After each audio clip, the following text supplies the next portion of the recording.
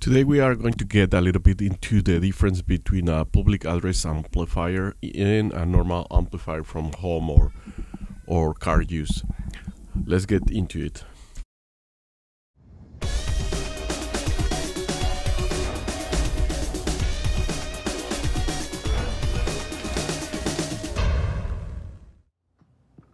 I have this very old amplifier for public address.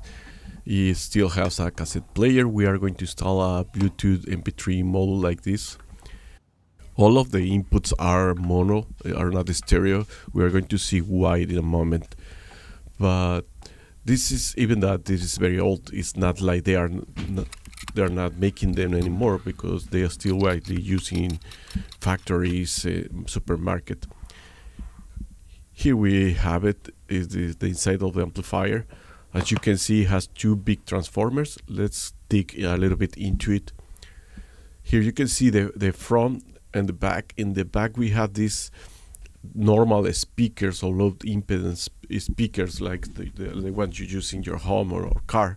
And also you have a high voltage output. This is marked as 100 volt and 70 volts. They are also for 20 or something like that. And also it has a DC input in case you want to use it in your car. You put two batteries in series and you can power the amplifier with DC power. Let's go back a little bit into history.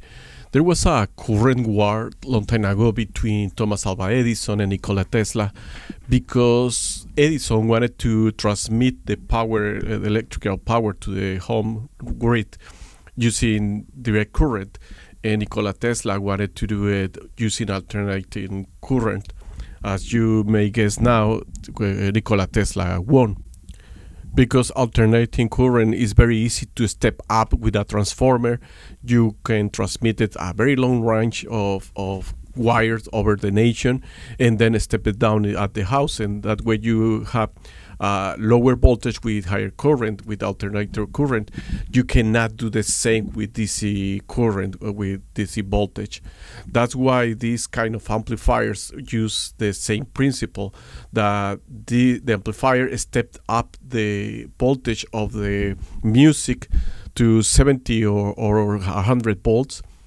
That way you can transmit it over 30 feet, 50 feet, 1,000 feet of wire to many speakers, and then step it down at the speaker with another transformer and select the wattage you want for that particular speaker, because depending on how much you are going to reduce those 100 volts or 70 volts is how much current you are going to gain at the end.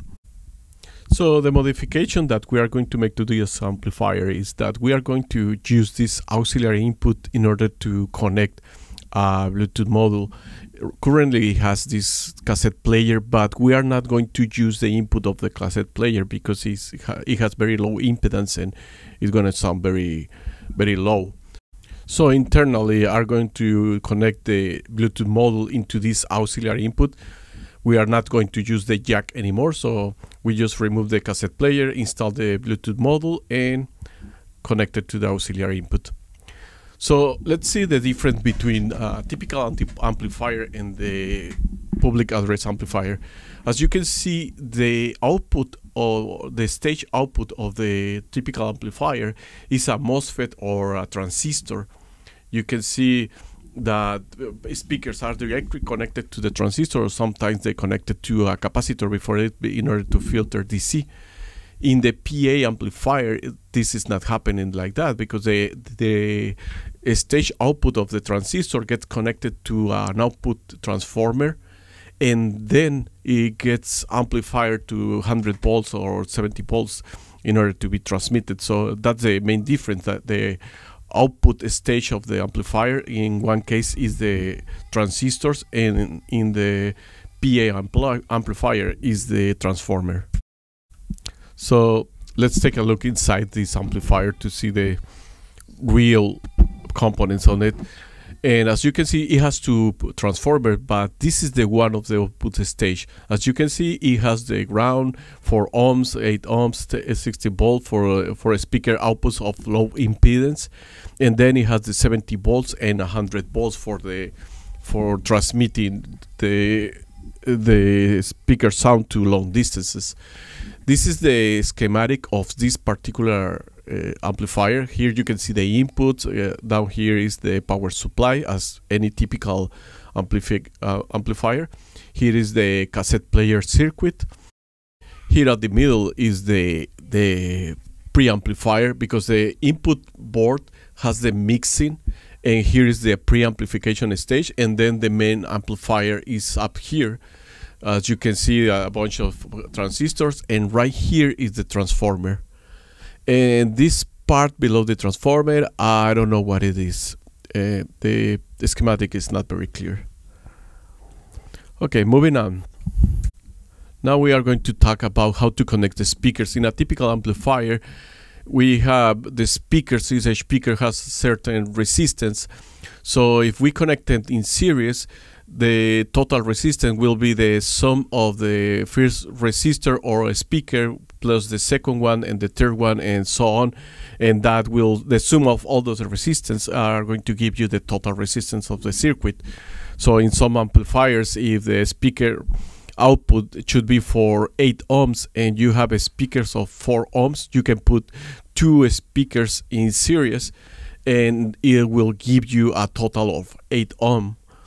But if you connect the speakers in parallel, then you have to divide the impedance of the speaker. So let's say you have 2 speakers of 4 ohms each one, and your amplifier requires 2 ohms. So you put it in parallel, and then the total circuit will be 2 ohms. So no matter what you do, if the amplifier tells you, the typical amplifier will tell you that I require 8 ohms, or in each of the outputs, it can have 9 outputs, 1, 3, 4, I don't know, depending on the type of amplifier, a home theater or a big concert amplifier. Each output of the amplifier will have a specific ohms to be connected to that output. That does not happen with the PA speaker. In the PA speaker, you can put as many speakers as you want. Well, there is a limit for everything, but it's not close to 10 or 20. But you are not going to create series with that, or you don't worry about that. You are going to put everything in parallel, but each speaker will have a transformer, as we said before, and in that transformer you are going to select the inputs of the speaker depending on the wattage you want to use in that particular speaker. And that's why these kind of systems are very widely used in large rooms, in schools, in supermarkets, factories, and things like that. So this is the MP3 player we are going to use. I believe it was designed for cars because it has a 12-volt input, but I noticed that also it has a 5-volt regulator inside the device. So I was thinking I can remove this rectifier and inject 5 volts directly into it, because I have many power supplies for 5 volts but not many for 12 volts. So I can install a 5-volt power supply inside the amplifier and fit this module with that. So this is the after. Before the modification, we are going to remove the unit and we are going to install the MP3 module, and it is going to look like this. So I'm going to use the faceplate of the cassette player now in order to mount this. So another problem I find is the module is stereo, but the amplifier is mono. So I'm going to create this circuit when using 250 capacitors. I'm going to mix the 2 outputs, left and right, into one input and inject it into the amplifier, and the ground will be the ground, the same for both of them, and that way I can have the mixed signals for the same input.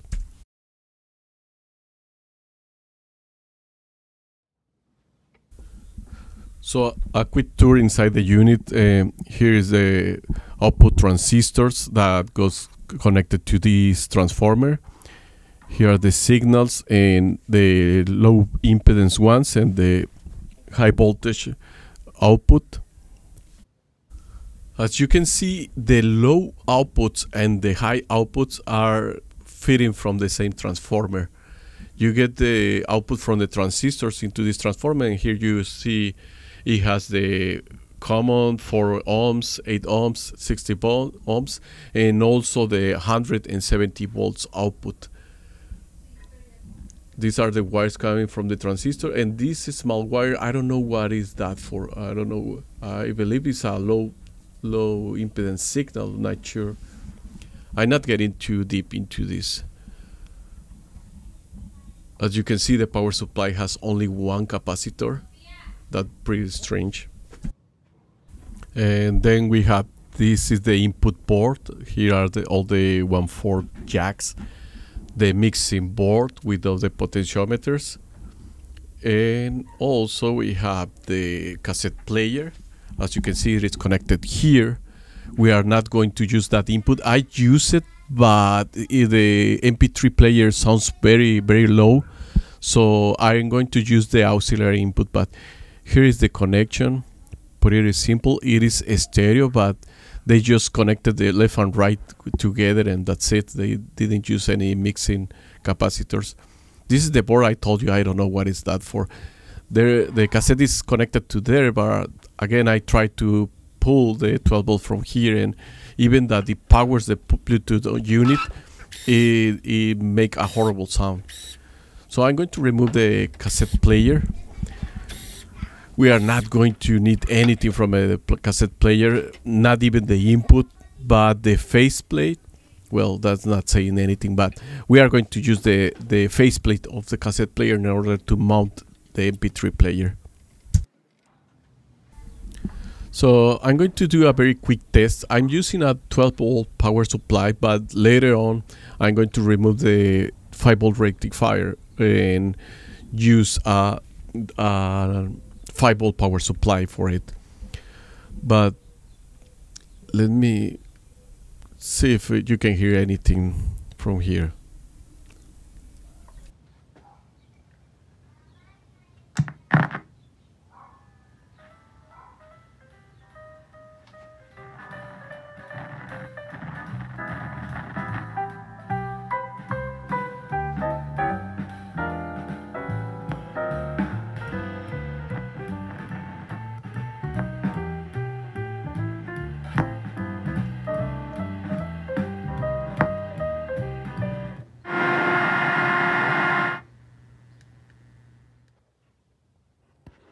That you just heard was with the cassette player input. A lot of noise in there. I need to clean the potentiometer, and using the 12 volt power supply. So my technique to blend two plastic is to melt them together, because that way, as soon as it get cold, it's going to be locked in place. I'm not going to use epoxy because it takes time to dry, and if you don't get it right, it's going to be separate with the time. So I'm just going to melt the plastic. You have to melt the plastic that you are adding on, and both plastic, the one you are attached to the other, both plastic has to be melted so it can create a strong bond together.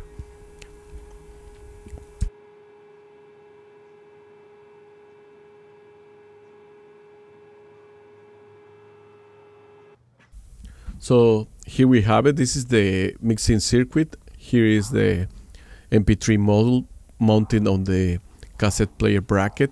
Here is the input for the cassette player connected to the mixing circuit. 250 microfarads for the capacitors. And also I need to connect the power. Again, I removed the 5 volt rectifier, so I'm going to be using a 5 volt power supply connected internally in the amplifier. So this is the rectifier. The pin at the right is the 5 volt input, and the pin at the left is the 12 volt input. So it's going to lower the 12 volt into 5 volts. So I connected this wire to this power supply, and the AC input of the power supply is connected to the fuse and also to the switch of the amplifier. So in that way, whenever I plug the amplifier and turn on the switch, the Bluetooth module will turn on automatically. And here you have it for the first time.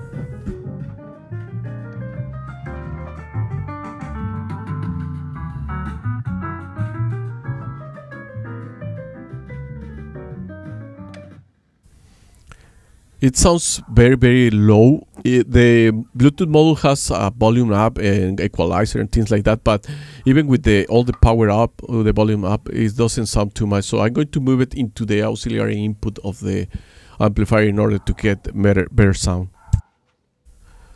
So here it is connected to the aux input, so we are wasting this jack, but let's hear it out with the aux.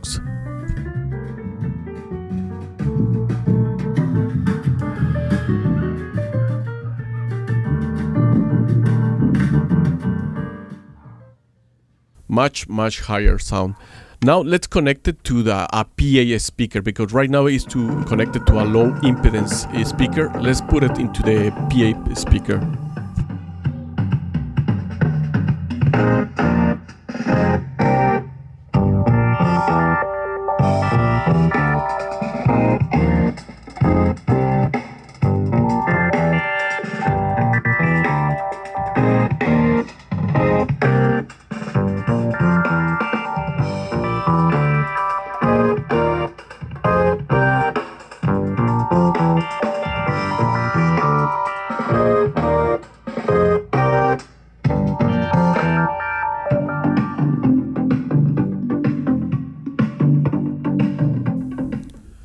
So there you have it, a PA amplifier. For me, it's the first time I touched one of these things. I didn't know how it works. I just buy it just to see how it was inside, because I was very curious about the difference with a normal amplifier.